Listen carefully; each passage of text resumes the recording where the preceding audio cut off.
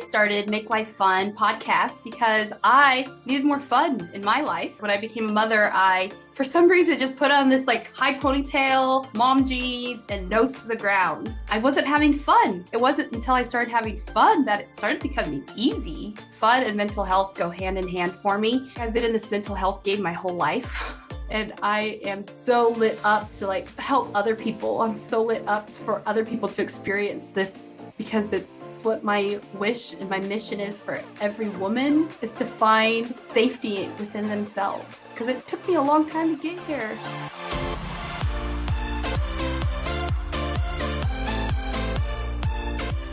I didn't know I had this in me, but I feel so connected. I just like, it's like the moment I was like willing to look into that dark place, the moment I was like, okay, I'm ready. Like, help me see it. Like, I want to see the truth of my life. Like, I want to see the truth. Show me the truth. And then it was like, there's nothing to be afraid of.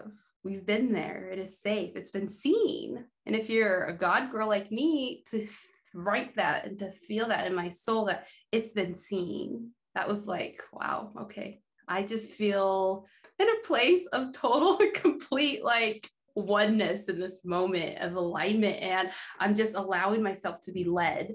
So I have been just posting about this transformation that I'm going through, this like turned into this butterfly blooming. And she's in my cohort. She's with me in my podcasting course. And she saw one of my posts and she said, this is amazing. Like, have you thought of writing a book about this transformation? And I said, no, that thought really never crossed my mind.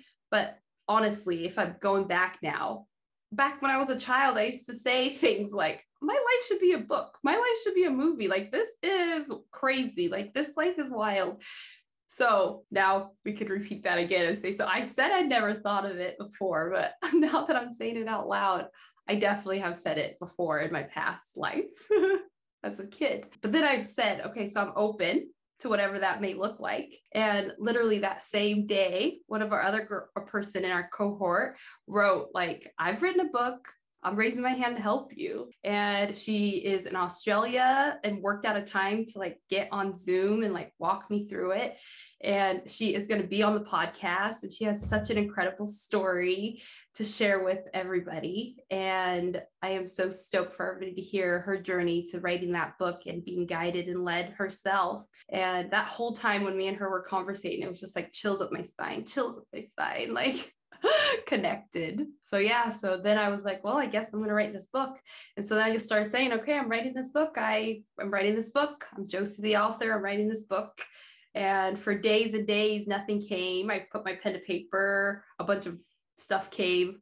I was like, I need help. I don't know what to make of this. And then, yeah, I went through this journey of like, okay, I'm going to write about my childhood. And then I was like, I don't see nothing. Like, it's like dark because I did go through trauma. So in order to protect myself, I buried it and put it in the darkness. And I just, it didn't happen. And so going back and looking for it, I've just like, literally, it's the craziest thing. It's mind blowing because I've never looked for it before, but to actually like go through the years of my childhood, and then it's like holes. It's like, I've never seen that before. So that's that work that I'm excited to do. Like, I'm excited now to open the dark and bring some light in. So then the other day, I have this devotional that I use, again, guided. I have this devotional that I use, daily guidance from our angels by Doreen Virtue. And it said like, start writing. It said literally start writing. And I was like, what? So I wrote the day that I said it, and I put a sticky note in there like, okay, universe, I hear you. I'm listening. So that was the day that I started to write, and I was meditating and writing. Yeah, all these words started flowing out of me, and now it's become a daily practice. And I wake up eager, excited. I am not a morning person, but I'm waking up like 5 a.m. I'm writing like crazy. So on 1/7/2001 or 2022, we're in 2022 now, is when this fun started. So I'm just going to read the thought of the day. It's, I write, expressing myself with words that are inspired by spirit and blessed by the angels. I allow myself to record messages from the heart. Like, what? If that isn't being led and guided, I don't know what is. I just love it so much. the thought of like writing that book was like, I'm going to write about my life's journey. I'm going to write about the struggle. That was the first thought was, okay, I'm ready. I'll write about my struggle and I'll write about my healing and I'll write about my journey. And that thought, it did make me not want to write, because I was like, do I really want to see this? Do I really want to go back there? So then I didn't write. I just was like, okay, this is wild. And then I kept getting like these hints, like this needs to be written. So another person, this intuitive healer that I work with, she was like, there's a book in the collective that needs to be written, and it has chosen you to write this book. And I was like, how does she know this? Like how? So again, another push.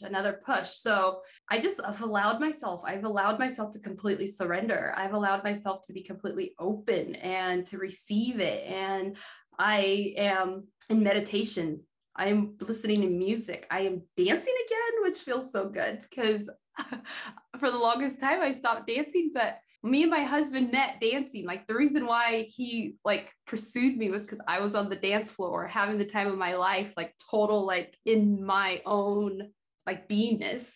And that's what he saw. That was the girl that he fell for before I even knew him. And so no wonder like this is the way it's working out, that now I'm dancing and having fun, and all of it is just working out. The gaps in my childhood memory, it goes as far back as like I was writing the ages down, and I just remember little blimps. It's like just little like flashes that come to mind when I think about my childhood, and it's only the good stuff. Like I don't really see any of the bad stuff.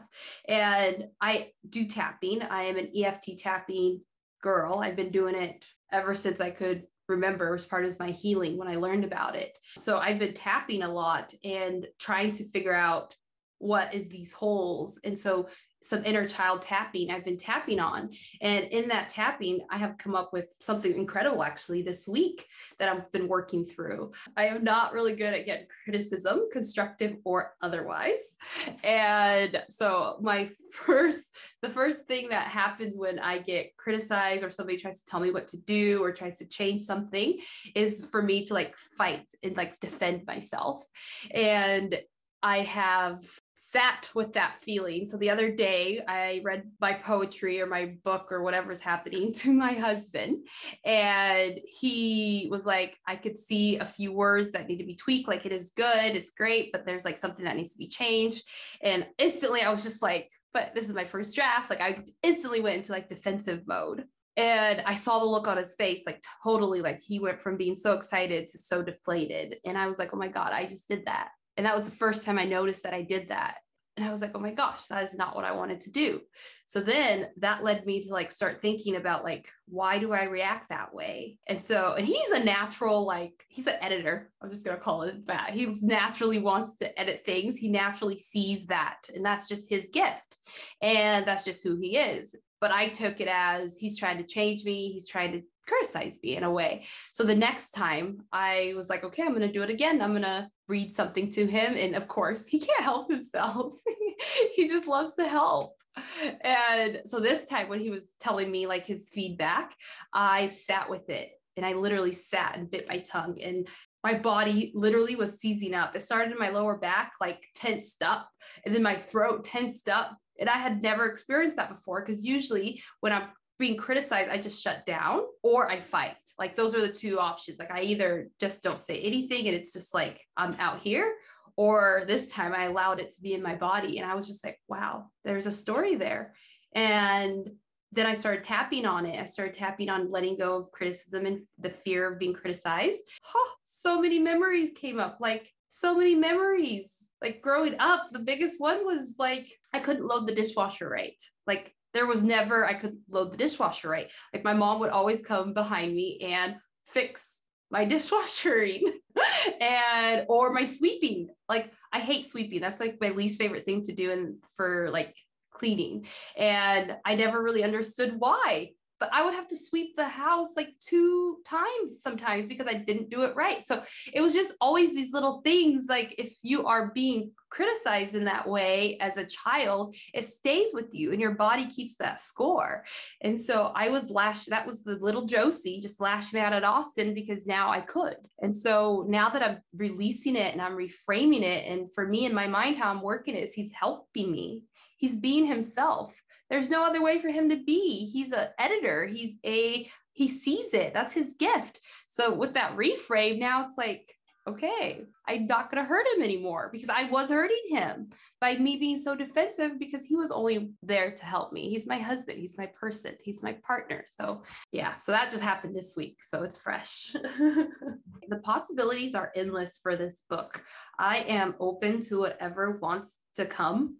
I am not putting any expectations other than to be connected to the God within me, to help me on this journey, to guide me on this journey. I honestly don't know, like I don't know what's happening, but it's amazing.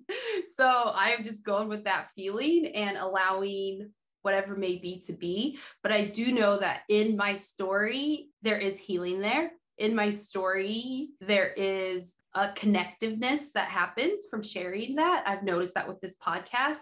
Every time I open up, people are appreciative of it and they can see themselves in me. And I also want to be that for people. I am able to hold that space now. Like I have it in me to share that journey for the parts that I remember, the parts that are coming up, the parts that are feeling guided to say. So open to sharing my healing. I'm open to sharing the struggle and just being completely open. I am just open. And my word this year is bloom. Like that is the word. And I am just open to let whatever unfolds, just unfolds. And that is in my business. That is in my book. That is in my relationships with my family, my friends, my husband, my child. That's what the word that I have in front of me, even now. Yeah. So my hope is that people will feel what I feel when I even read it. Like I feel that connection. I feel peace. I feel seen. I feel like I'm not alone. I feel completely just connected to God. I feel completely just like in alignment. And so I want when people to read it, that helps them get into that alignment. That helps them feel that calm. That helps them feel that contentment. I want that for them because that's what I feel when I'm putting it down on paper.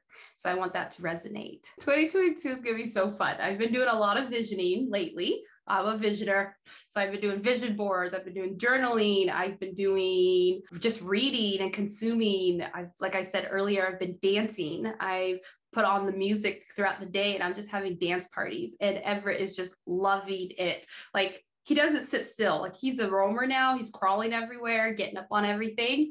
And when I start dancing and singing, he sits there and he's just mesmerized for like 20, 30 minutes. And I'm just like, oh, he's my audience. And he loves it so much.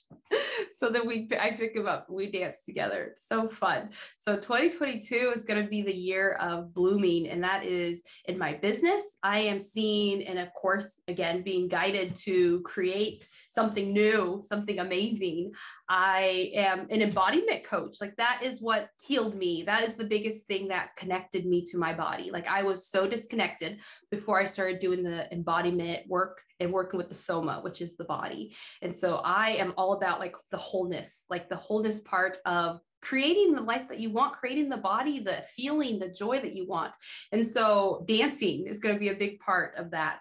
And so what I'm envisioning for my people, my soul family, the people that I'm opening my arms to receive, to help, to guide, is we're going to be dancing. We're going to be meditating. We're going to be doing those embodiment practices that allow you to receive, that allow you to set boundaries, that allow you to feel good again, to dream again, and in a fun way. Because when I'm having fun is when I'm most centered, when I'm most connected. I'm able to like completely just be outside of my head. Like I am in my body.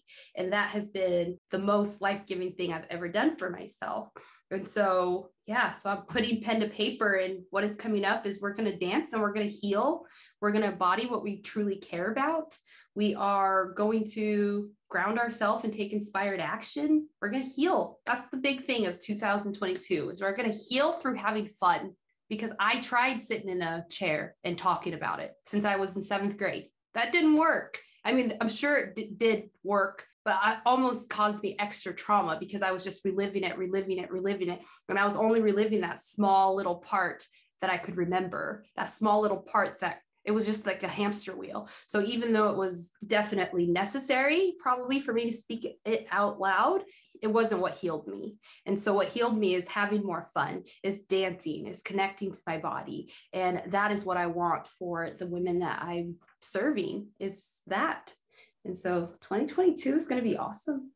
So my ideal client is a woman who is ready to feel joy again. A person who is, the word bloom comes to mind. A woman who feels like this is the year that I am blooming. This is the year that I look at myself in the mirror and I say, I love you. This is the year that I feel sexy and I believe in myself and I'm confident.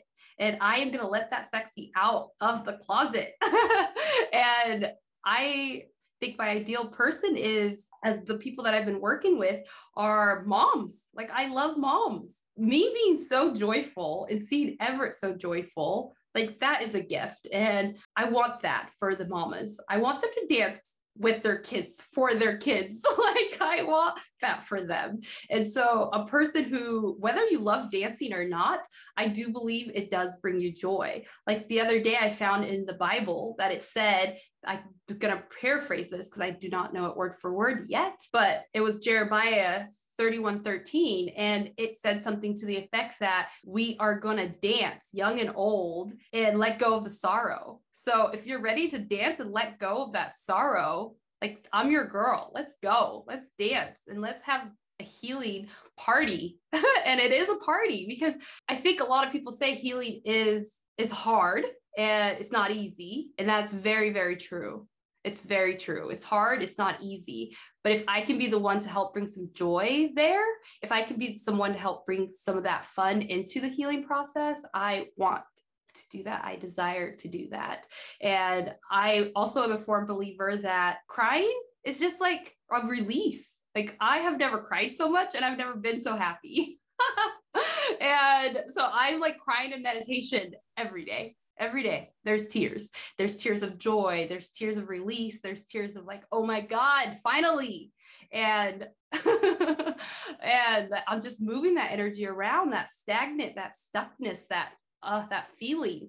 And so that is what I want for the people that I'm going to serve in this new venture that I'm taking.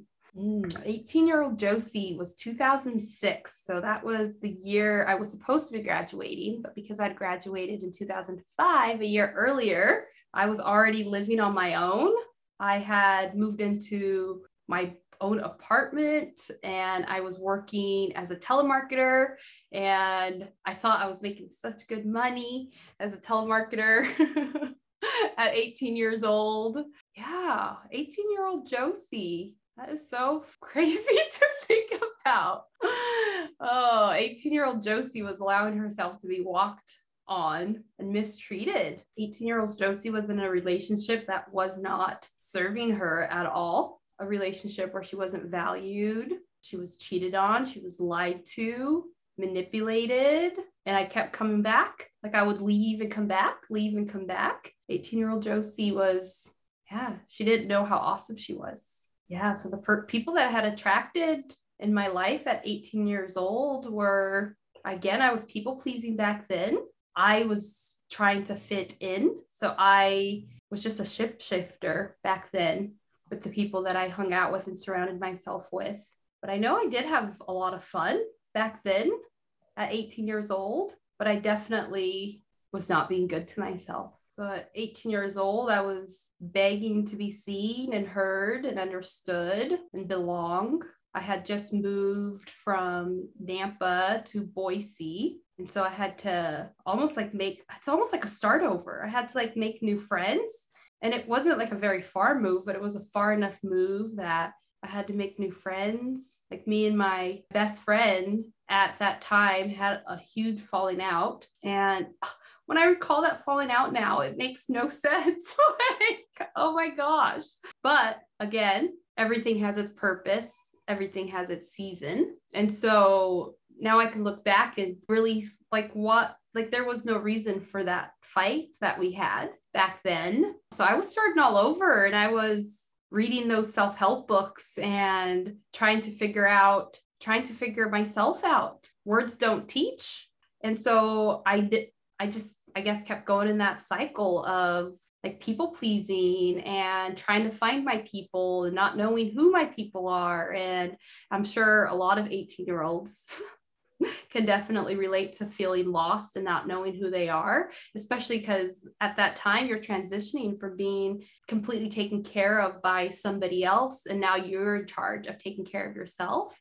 And so that was the complete journey of finding out what that was going to look like for myself. Starting over is a very recurring theme in my life. I'm always reinventing myself. I say new hairstyle, new Jocey. I recently posted on my Instagram a highlight of my hairstyles because a lot of people are very intrigued by my hair, which I didn't realize, but it does change as I evolve and change. And as we know, Black women hair is a whole thing. And so I love that way of expressing myself through my hair. And so, yeah, beginnings are part of that. So I say, change your hair, change your life. That's always been my motto as a cosmetologist in my chair. When my clients would come in and want that total transformation, I was just giddy and fired up, because it is if you change what you see, you change what if you change what you say, you change what you see. So if you're seeing something different, then you can start to change that narrative for yourself a little bit. And so it does start with feeling good about what you see in the mirror, because if you are feeling good about what you see in the mirror, then you can start saying something different. You can start maybe seeing the possibilities.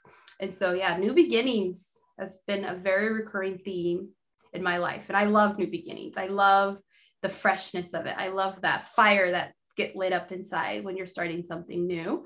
And I'm an avid learner, so I'm always learning and growing. Always, it's like that butterfly that comes to my mind. It's always just expanding and expanding, expanding. And as I get older, I'm learning there's an infinite amount of room to expand. There's this box, and I'm shattering that box because it doesn't exist.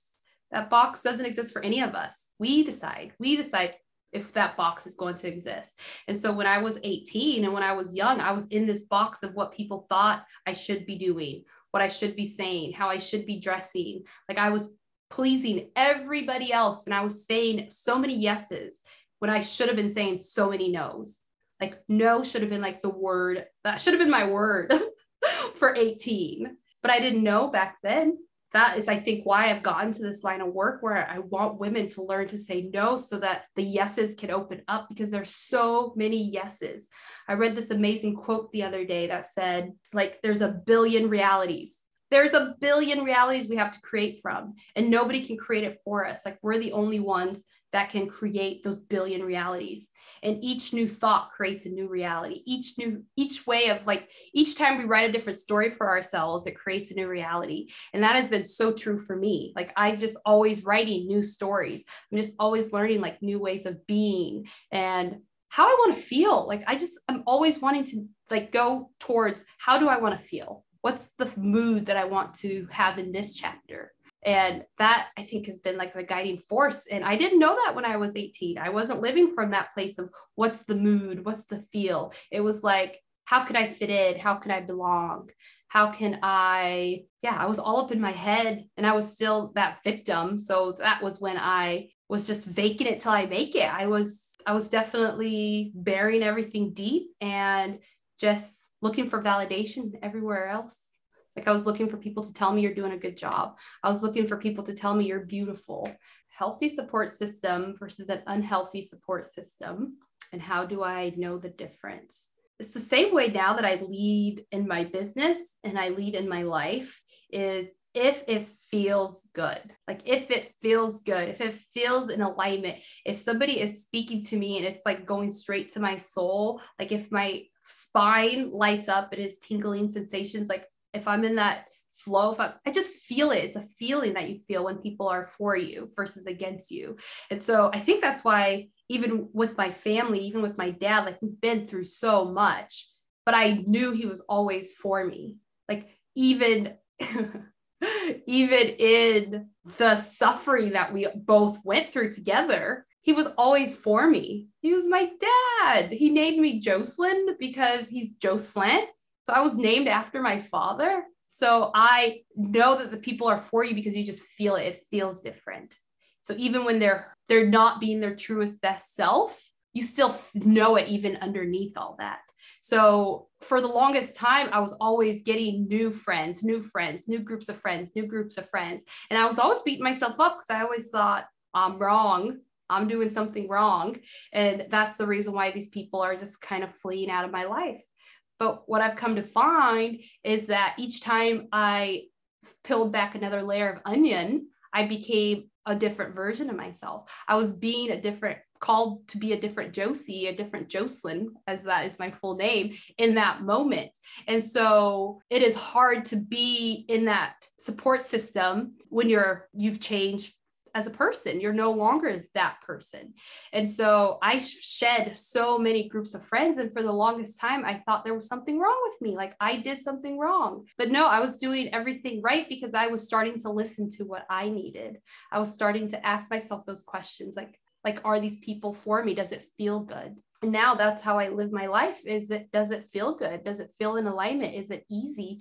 And friends matter to me. I believe that my friends are the biggest gifts, but I've also learned that I don't need 50 friends. Like for the longest time, it's like the bigger my circle was, the better I felt about myself. But now it's like I have my core friends, like I can fit in a hand, and they're my people and they feel good. Like I could call them up at like 4 o'clock in the morning, 3 o'clock in the morning, and I know they're going to pick up their phone. I know that they care about me without a shadow of a doubt. And they're always coming from a good place, even when it's constructive. And I know earlier I talked about constructive criticism, but it just hits different from certain people. They just know how to say it to you in a way that you're going to hear it different. New starts and new beginnings are like, I guess, in my DNA.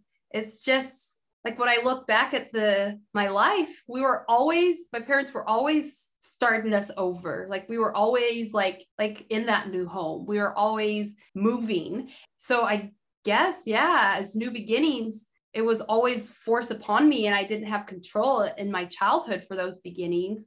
But now as an adult and I am beginning, I am able to, I don't even know, control it, but I get to decide. I don't get to control it, but I get to decide. I get to decide when those new beginnings start. And I guess that feeling of the new beginning, like I love that fire that burns inside. And I think that's a creative thing. I think just being a creative and an entrepreneur is just that freshness of new beginnings. I'm very good at that new beginnings, but I do need that accountability to reach that in line. I need somebody kind of holding my hand. And I didn't always ask for that help. So I think that probably is why that new beginning, I was always doing that because I knew how to do it. I knew what it felt like in my body to do new beginnings. So now that I'm older and I'm reaching out and asking for help, I'm able to cross those finish lines that I probably wouldn't have been able to without the help of asking for it. Yeah, I came to the realization the other day. So I took that 5 months off of life to go travel to Southeast Asia right before I got married in 2017, and new adventure, new beginning, like this is exciting. But what I've come to realize is there was a part of me that was running away. There was a part of me that was running away from doing that deep work on myself. Like it just always feels good to be going, like doing something different. Like don't sit in it for too long. And so I think that's a trauma response, because if you sit for so long, then all these thoughts come up and all these things happen. So people call it bravery, but I call it survival is what I was doing by doing those new beginnings and always looking for the next best thing and always looking for what can make me feel good. Like it was always an external thing for me. that was what my trip was. It was like, I was literally running away from my life because it didn't feel good. And so I was like, what can I do that's going to shock myself? That's going to make me feel good. And why not do this 5-month abroad? Why not just like leave my life because it doesn't feel good in this moment? So I'm just going to go create another one. And what I learned through that 5 months of traveling was that no matter where I went, no matter how beautiful it was, I was there with myself. So those thoughts still came up. The situation still happened. It was just in a new place. That's when I started doing the meditating. That was when I started doing yoga and starting to start that slowly process and stop reading the books about healing and really now put it into practice. And yeah, first it didn't feel good. Of course, it's like a wound. It's like you're opening up a wound. And so of course it's not going to feel good, but through that experience, I had to learn that the reason why I kept craving new beginnings and the reason why I was so afraid to move back home, even I was like, if I move back home, what does that mean? If I move back to Idaho, what does that mean? Does it mean that I've failed? Does that mean that I didn't make it where I was? Does it mean that I have to like become that Jocey that was there in 2011? So yeah, I was like, what does that mean? Like, is I going back in time? So I had to come back to myself and be like, no, I am Jocey now. And wherever I go, it's like a remembering. It's like wherever I go, my essence never changes. Thank you so much for listening to the Make Life Fun podcast. I am so filled with joy to have you here. If this show resonates with you, I have a gift for you. If you're feeling stuck, this freebie may be just what you need. I believe that if you know your why, it helps you get unstuck quicker. So to connect with your heart and know your why and figure out what it is that is most important to you, get the freebie. It's in the show notes. Be sure to subscribe to the podcast to get notifications each week. To support the show, you're invited to leave a tip in the tip jar. Information for all this is in the show notes. Sending love and light to the spirit listening to this today. Be blessed.